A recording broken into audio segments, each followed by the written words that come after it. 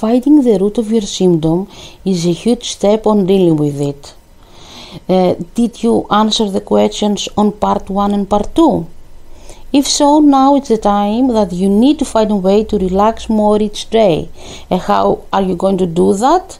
You can do daydreaming, you can do meditation, you can do yoga, you can dance to the sound of the music you adore, see videos or movies that will make you laugh and dance. Find what relaxes you, because each and every one of us relax in a different way. Make sure it's something that is very easy to add it in your everyday routine, and not something that you are going to think, oh man, how am I going to find 1 or 2 hours to do it? Think that you have 24 hours each day, so at least 30 minutes it's more than enough for you to spend for yourself, because if you don't do something, your situation and your symptoms will never change. They are going to be there for the rest of your life. Do you want that, or do you want the freedom that you have before those symptoms pop up?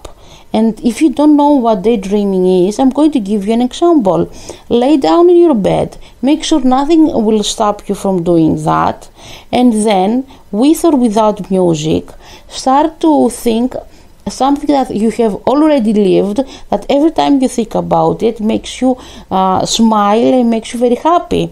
If you don't have something like that, dream your life how you want it to be, or just stay there, listen to that music and focus on the lyrics and don't think of your problems.